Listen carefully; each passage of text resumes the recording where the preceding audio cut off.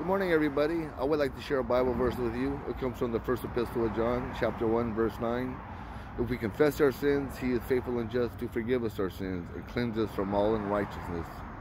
Sometimes I think as believers that we take that verse and we don't think of it about all sins. We think of some sins because we feel so guilty for what we've done.